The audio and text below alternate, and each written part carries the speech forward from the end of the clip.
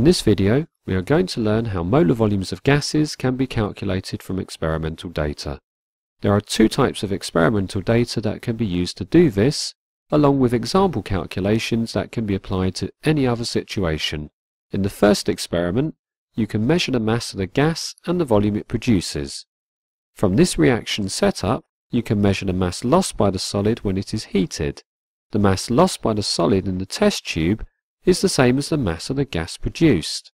You can measure the volume of the gas produced by how much water is displaced from the flask into the beaker. How might you work out the volume for 1 gram of oxygen if you knew that 0.83 grams of oxygen produced 0.625 litres of oxygen from this type of experiment? Pause, calculate, and continue when ready. The answer is to divide 0.625 litres of oxygen produced by 0.83 grams. This means that 1 gram of oxygen gives you 0.753 litres of oxygen.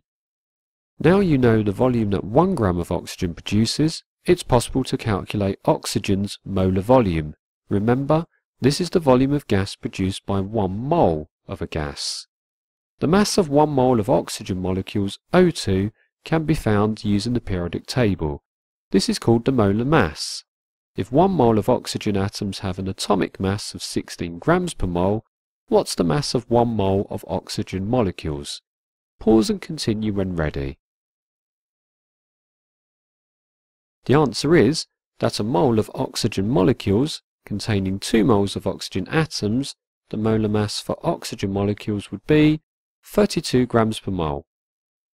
Finally, by multiplying the molar mass of oxygen by the volume of gas produced by 1 gram of oxygen molecules, you can calculate the experimental molar volume for oxygen gas. This you do by multiplying 32 grams per mole by 0.753 litres. The second way you can calculate an experimental molar gas volume is from density and molar mass data. The densities were measured at standard temperature and pressure and are quoted in grams per litre. There are some examples here. In order to calculate the molar gas volume using this data, you have to divide the molar mass by its density. Pause the video and do this for each example. When completed, restart the video and check your answers against those in the table.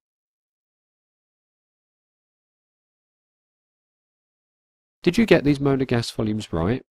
You have to remember, the molar gas volume of a gas at room temperature and pressure is approximately 24 litres per mole, whereas at standard temperature and pressure it is approximately 22.4 litres per mole.